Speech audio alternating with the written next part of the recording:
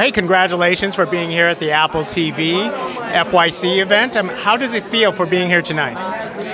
It's kind of surreal. I mean, it's always a bit like a human zoo whenever you come in with all the cameras and lights. But I love it, and it's incredible that Apple's taking the time to celebrate Latinidad and to care. I think it's really important. So tell us about the secret to success on the project that you're participating with so far. I think it's about humility and knowing your role, for lack of a better term. The show that I'm on is called Sugar. It's on Apple TV Plus, and it stars Colin Farrell, who is absolutely brilliant.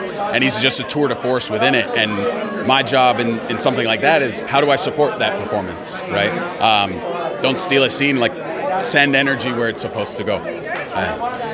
Now, we are also celebrating, the excellence of Latinos in the industry. Tell us about your experience and the strides Latinos have made so far in the industry.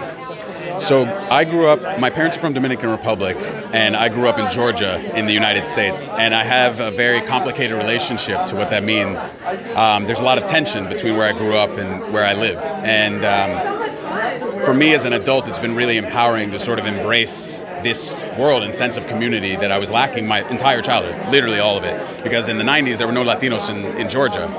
And now I live in New York. I've been there for 13 years, and I found this really vibrant Latino community that it nourishes me and enriches me. And I think to have that celebrated and included in this kind of work is incredibly important. We're such a huge demographic in the United States. We love movies and TV. We eat it up. And seeing ourselves reflected on screen is, I mean, imagine a little 5-year-old watching a superhero that looks like him. Imagine seeing love stories where the men are kind and good and they treat people well and they look like you, right? How important it is to see that modeled for you, and especially when you're young. That's true. Imagine seeing you on Sugar. Absolutely, and my hope is that through my work, I pick projects that represent us well, represent me well, and they give hope and some inspiration to say, I could be like that man, right?